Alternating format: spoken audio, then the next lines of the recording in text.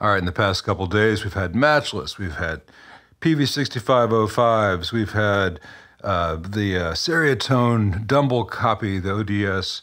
We've had all these very expensive amps. Let's go to the other end of the spectrum now for a Fender Champion 600.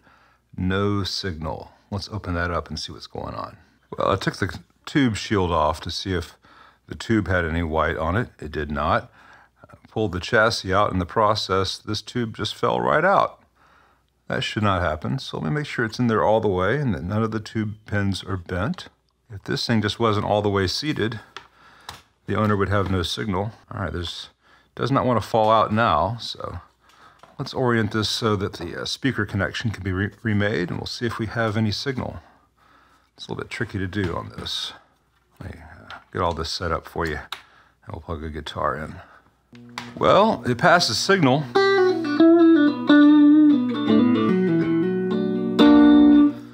But it's got that big old nasty hum, and that's not right. So let's see why that hum is happening. It could just be a bad 6v6. That's the first thing I'll try, because it is the most cost-effective thing. These amps are very extraordinarily inexpensive, and I charge a professional rate per hour. So it doesn't always really make sense for me to fix these things. They tend to fall into the more or less disposable category, sadly. And that's not because I'm an elitist, it's because I have a very specialized area of knowledge and a lot of tools and a lot of people wanting me to work on their amps. And there's a lot of risk involved with this, so, supply and demand. Anyway, let me get this tube swapped out and hopefully that'll be all it is and the owner can dodge an expensive bullet. Well, we got a different preamp tube and a different power tube in there, and the hum remains the same. So let's power it off and take a look at things. Well, I've got real bad news for the owner. There's nothing in the tubes or the preamp. I can mute the three grids and the sound stays constant. It's gonna be a filter cap, could be part of the rectification circuit, could be a bad transformer. Let me take a few measurements and see if I can narrow it down. And it's such a simple little amp, but the time spent diagnosing can exceed the value of the amp itself. Fender would not do what I'm doing if this came in under warranty. Fender would just swap that board. That's how it was built.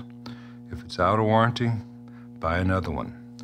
Let's see if I can have a ray of sunshine for the owner of this amp, though. This brings us to the tech's dilemma, both from a position of ethics, as far as looking out for the owner, and as self-preservation in a business sense. This amp seems visibly okay. There's nothing obviously wrong, and all the resistors measure okay. I've gone through and done that. At this point, I would wager a bet that it is either one of the 4 filter caps or one of the transformers. The only way to find out is to change them and see if the problem changes. If it's the filter caps, great. 2 hours labor, about $20, $30 worth of parts, you're done. Well, that gets you close to $200 with tax, a little bit over $200.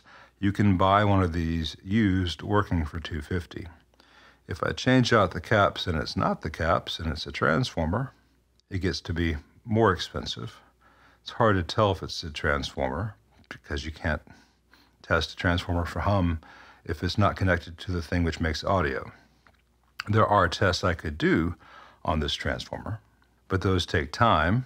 And again, how much time do you want to spend on a Champion 600, a new one, when you can buy another one that works for now for $250? Second of all, that's all ethics as far as making sure the owner doesn't waste their money. Second of all, I don't want to have someone verbally agree for me doing potentially $225 worth of work on an amp worth $250, and then there's no incentive for them to ever pay me and pick it up. And so I'm out the time, and it just sits around and never gets picked up. Now, I'm not saying that the owner would do that to me, but it has happened to me and to every other tech I know again and again from now until the last syllable of recorded time.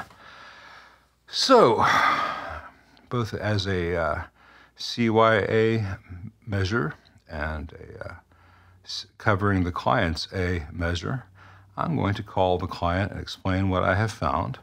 And if he decides to walk away from it, or she decides to walk away from it, I haven't looked at the name on the tag yet, I'm not going to charge them for this time I took here because we got a little video out of it.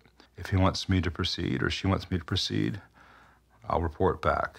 But they are cool looking toys. I'll just say that. And some of you will dismiss that as subjective, and some of you will be saying, amen, brother. And that's the way of the world.